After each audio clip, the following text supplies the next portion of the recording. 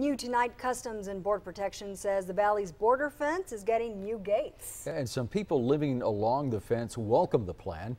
Channel 5's Ryan Nelson talked to one Valley woman who has a gate on her property but doesn't care to have the key.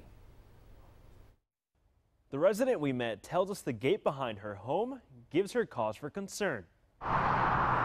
Juana Benavides has property on both sides of the border fence. When I need to go to the other side, I call the Border Patrol office and they send one of the agents that is working in this area to open the gate for me. They unlock the gate and when I finish my work, they lock it again. Customs and Border Protection offered Benavides her very own key to the gate. She turned it down.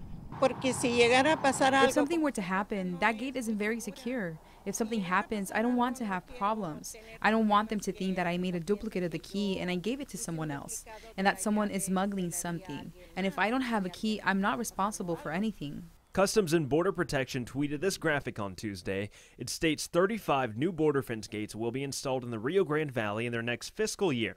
The Department of Justice's Southern District of Texas tells Channel 5 News the gates will be installed in Hidalgo and Cameron counties.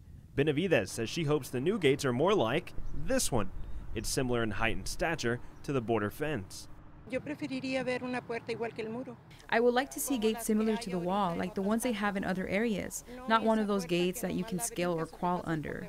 This is part of a larger plan to improve levee and border wall systems in San Diego and the Rio Grande Valley.